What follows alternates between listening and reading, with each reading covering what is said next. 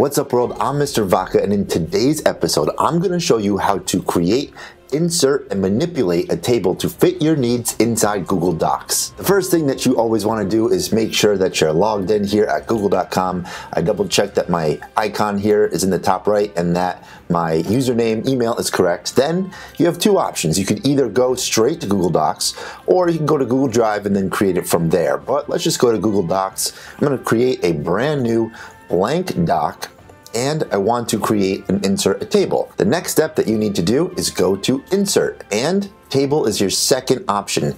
You can now choose the dimensions of your table. Let's say that we wanted to start with a 4x5 table. I click the 4x5 box, and now you have here all these different columns and rows. If you want, you can type something in, Group A, Group B, Group C, Group D.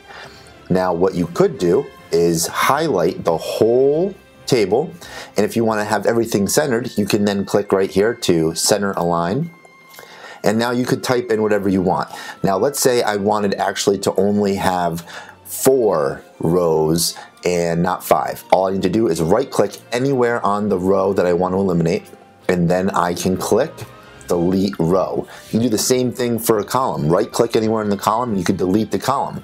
Now let's say I made a mistake and I actually want to add a row or add a column. It's the same exact steps. Right click anywhere in the row or column, and then you'll have here insert row above, insert row below, insert column left, insert column right. For our next trick, I want to show you how to merge cells within a table.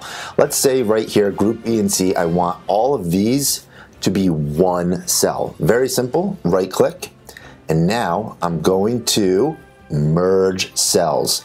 Click on that, and now you can see Group B and C, maybe they were absent, they weren't there. I could type in here, not present. I can click enter a couple times, get it to center, and there you go. A quick, simple, easy tutorial on how to use tables inside Google Docs.